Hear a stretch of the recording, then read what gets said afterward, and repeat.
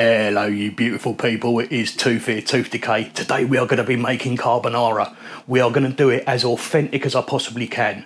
I'm going to be making the version from Vincenzo's plate. We're going to be doing his 2023 version. I might see about the steaming at the end, because last time I did it I made a right old mess with it. But the reason I want to do this, two reasons I've got. One, I love watching internet chefs, pro chefs, and I'm always curious, can I do that at home?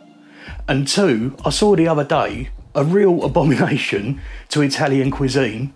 It was Justino reviewed a Charlie Bigham's carbonara. It was £6 for a single portion, and looking at Dino's plate, there weren't really that much on there either. I know he was a little bit disappointed about that. So he paid £6 for that for an individual portion. There weren't no pancetta in it. There weren't no guanciale in it. There was bacon and there was ham hock, neither of which belong in an authentic carbonara. And then it had cream in it as well. You're doing a product that needs to sit on the shelf for a while, you want to increase the shelf life, you can't be putting raw eggs into stuff like that and expect it to last. So I get it, but all of a sudden, you can slap the name carbonara on it. Is it actually a carbonara? I'd argue not, but hey, it's probably something that looks a bit like a carbonara, and it might taste a little bit like a carbonara, but it ain't a bloody carbonara. Now, I know guanciale, one of the pork cheek that goes into a carbonara. It's actually quite difficult to get if you don't live near a butcher's. So certainly not getting it in Tesco at the moment, and I don't live nowhere near a Waitrose, so I'm assuming Waitrose probably do it. So what I've got is a lovely bit of pancetta, and I'll be slicing that up into lardons, and then we will be putting that into a cold pan and heating it up to a medium high and really rendering out all of that fat, just so it's crispy but not burnt. We don't want it too hard. And then I'm just going to set that off to one side and drain it on a paper towel while I get on with the rest of the pasta. So what are we putting in instead of the cream? Well, again, the authentic method. I've got some pecorino cheese and I've got some eggs. And we are going to be doing, like I said, the Vincenzo's plate version. So it will be one whole egg and another 3 egg yolks, and we'll be doing 300 grams of spaghetti, and I'm actually going to be putting in 100 grams of the pecorino cheese. The other thing I've got then in terms of the spaghetti is this brand. Now, don't get me wrong folks, normally I would have Tesco's own. It's about 75p for 500 grams. That one was an offer this time. It's £1.35 for 500 grams. So I want to see if there's actually going to be a difference. But the reason I really wanted to get it is because I've just spent a little bit of extra money on a really nice piece of pancetta and the pecorino. So if I'm putting those ingredients right, then certainly, you know, this is only a 5-ingredient recipe. And one of those ingredients is black pepper. So if I'm going to be putting, you know, that sort of nice quality in there, then I thought, actually, do you know what, for the extra 60p, let's buy a nicer brand of spaghetti and see if it does make a difference. The 5th ingredient then, and I wouldn't normally include this as an ingredient, but because it is an integral part of it, black pepper, this time I am including as an ingredient.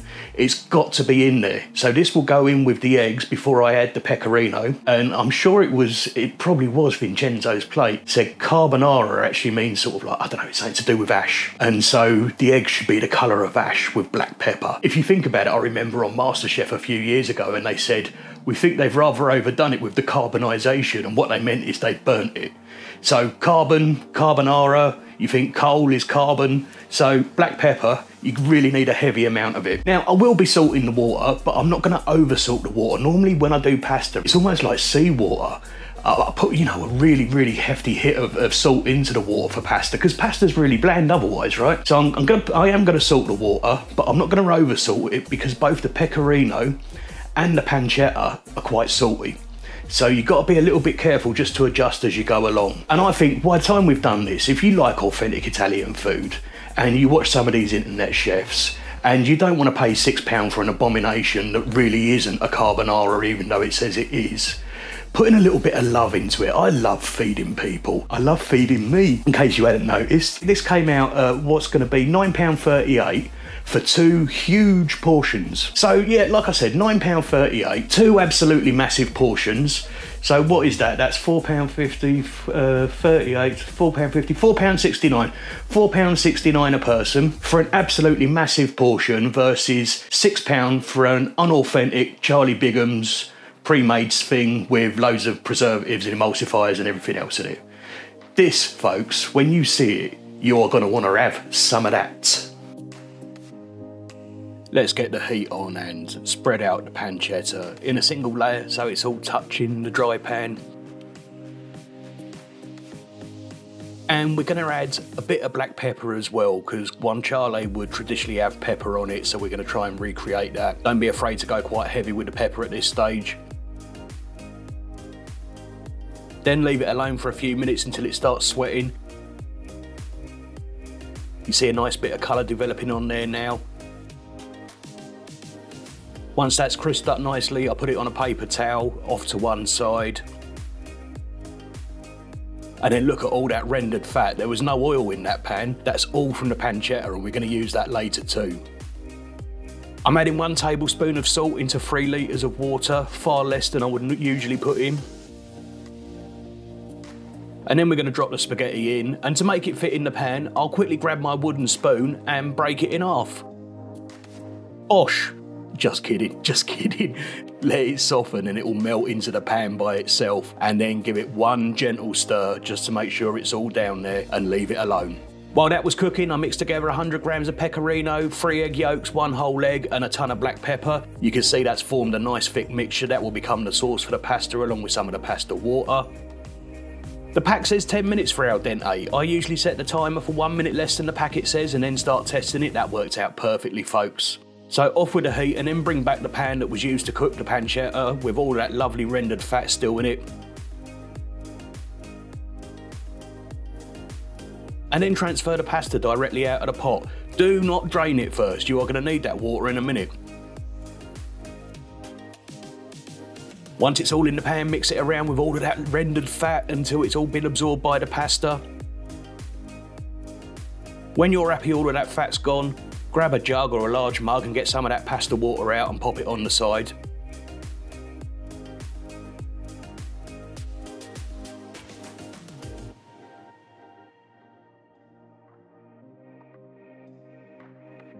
Then put the pot back on and turn up the heat, placing the pan on top of it so that the steam will gently melt the cheese and cook the eggs without scrambling them, a bit like a bain-marie. Pop most of the pancetta back in, maybe 3/4 I guess I used. You want to reserve some to go on top at the end and give a clean, salty crunch. And then mix that in well with the spaghetti.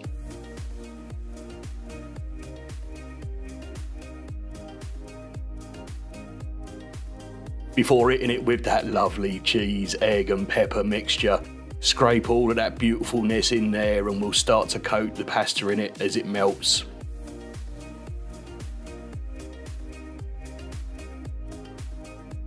I'm telling you folks, this is so much better than using cream. It is gorgeous.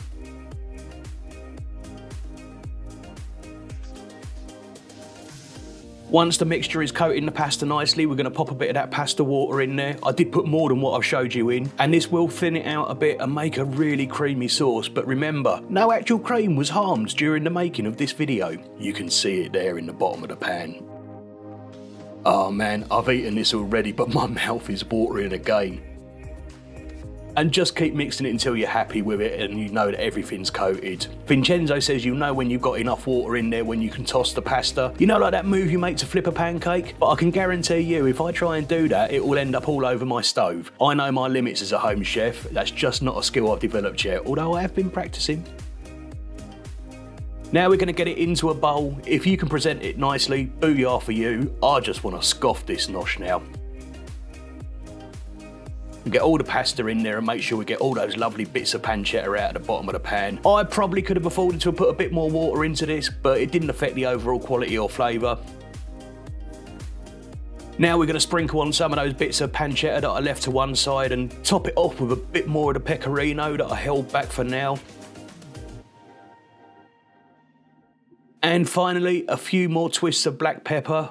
Right folks, here we go. We're going to give this a go now. Vincenzo, I'm counting on you fella.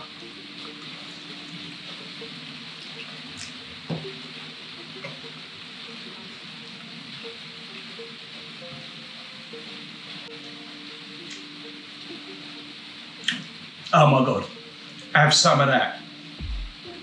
You got a level of salt from the cheese. You got another level of salt from the pasta. You got another level of salt from the pancetta. You got heavy black pepper in there, and you got that creamy sauce that's just clinging to that pasta. That pasta is well worth the extra 60p. I'm telling you that, folks. That sauce just clings to it beautifully. I cannot believe that's the best carbonara I've made, and I normally do Vincenzo's plate recipe.